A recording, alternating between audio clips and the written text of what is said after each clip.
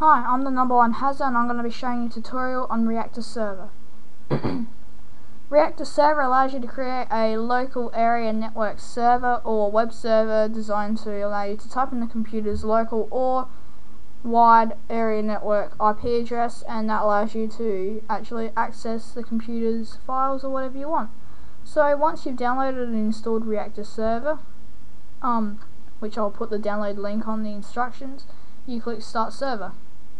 This will automatically assign the server a virtual drive letter, and that's where all the files are stored. You can also use the quick links as localhost and PHP admin.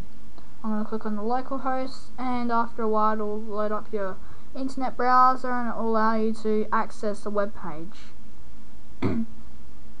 Now, over a local area connection, you're able to view the computer's server or virtual server like this, meaning that it can be accessed from any computer, which is good, and I can access it from any computer on my network. You've also got user accounts, so you can protect files that are restricted from only administrators or account users. You can also upload surveys, forums, frequently asked questions, just anything that you'd want to upload onto a server or your own local intranet onto this website, which is basically a local website, or you can have a wide area network website. It can all be accessed anywhere over the internet, from anywhere. It can also be accessed from home. It can be limited, so the port is blocked, meaning that it can only be accessed from home, and you can also make it so it can be accessed from other places as well, which is good as well. So you can block the port through the firewall on your router. So here we go, Internet Explorer is finally loaded. It should display the contents of the web page, which is basically the local IP address, like it says here, localhost, and it should find the local host and connect to it as well, which is good. Just be careful, some computers this doesn't work on. Sometimes it'll say this Internet Explorer cannot display this page, it needs to have a login. Sometimes it just doesn't work. I'm not sure how to get around that yet, but it still works anyway. Basically, the localhost is exactly the same as typing in 127.0.0.1. So basically, that's the localhost's IP address. You can use that to get into it as well. So it's website found, waiting for reply. You may be thinking, why the hell is this taking so long? It's because I'm running a high quality Camtasia Studio, which is a it's, like I said, it's a high quality screen recorder, so it takes up a lot of CPU usage and RAM, even if you do have a 3 GHz processor like myself with 2 GB of RAM. So basically it's really good for, like I said, just using even as an intranet as well.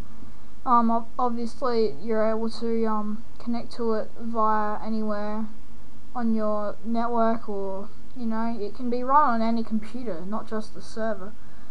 Basically this runs on a computer as a server. You can basically just use it like a server. Basically it can be used in any way. You can change the settings files, you can change any of the files. Finally it's loaded almost. Please load. It just takes ages. Not when you're opening a screen recorder, but usually it would only take about 2 seconds to load, really.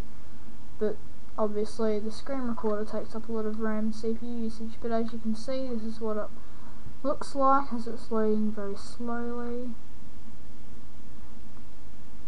Basically shows you all different messages you can add to the home page. You can log into your server so you can access any of the files on here. As you can see, got like the admin, and then you've got like, if you want guest users can have their own, you know, the logins here, or the admin login, you go to the admin.php. As you can see, it shows you how many guests and members are online. It says you're an anonymous user. I actually have a network set up at the moment, so what I'm going to do is I'm going to connect to this server, and as my computer is connecting, which it will in a sec, please connect. Yes, it's waiting for it, and it should connect in a sec.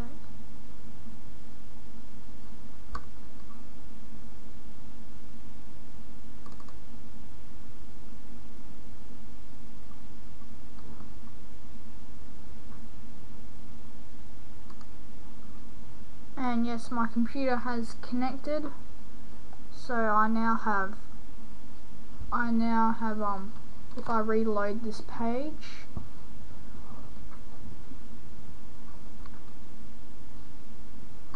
sorry about this, just my local area connection status has just popped up.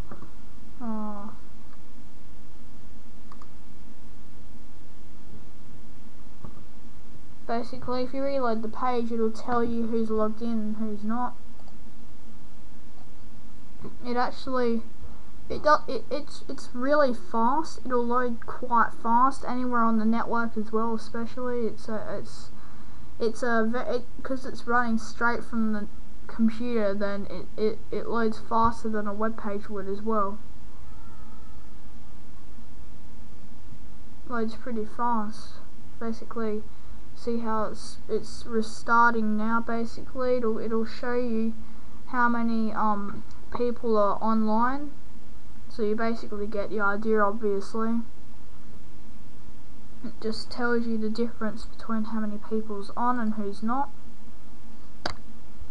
So as I said, you can use this anywhere. It's great for any type of network, whether wireless or cable. It runs straight from the computer, so it is very fast. And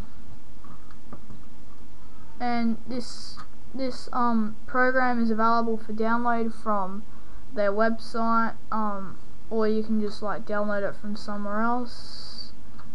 So yeah, it's a open source free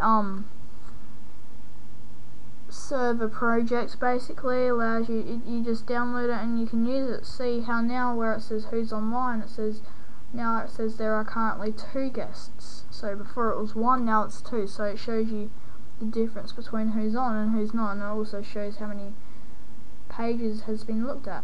And as you can see, you've got all the different things down here, plus many more when you log in as an admin.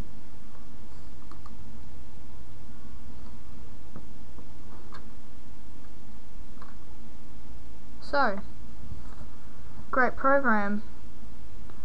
I'm the #1 hazard. See you in the future.